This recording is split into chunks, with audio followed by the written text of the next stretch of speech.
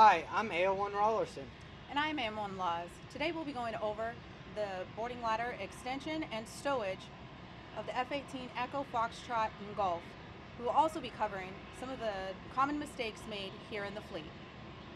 For both aircrew and maintainers, the boarding ladder is essential in accessing the top of the aircraft.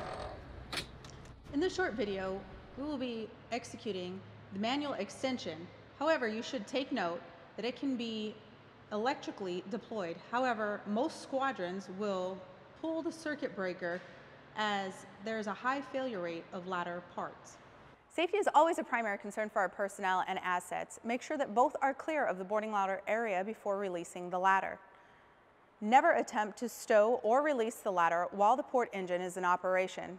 When unlocking and releasing the ladder, be aware of the ladder. It can free fall and cause damage or injury if not supported.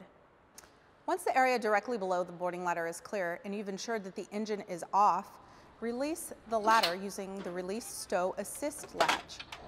You will pull down. Once it's broken over center, it will release and deploy from the ladder well. A small word of caution when using this handle: it is spring-loaded to the closed position.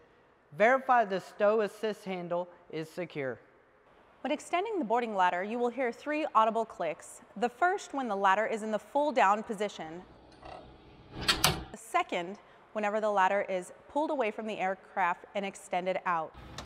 The third whenever you manually insert the bar into the locking mechanism below 10 left.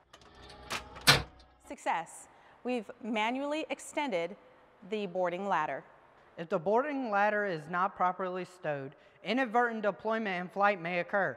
One visual indicator is the forward panel not laying completely flat when fully stowed. Other noteworthy cautions are damage to avionics bay doors and ladder well gouging. Now for stowing the boarding ladder. This is where we get most of our ladder damage. All of the locking mechanisms that we locked initially will be unlocked in the reverse order. We'll have the side brace, the cross brace, and lastly, the ladder drag brace. As previously mentioned, our Stow Assist handle is spring-loaded. Use this feature to your advantage. With little effort, it will snap into place, locking the ladder into the well.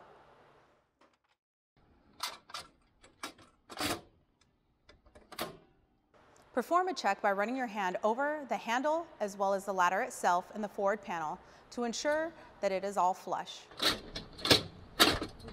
If it's not flush, lower the ladder, readjust, and make another attempt.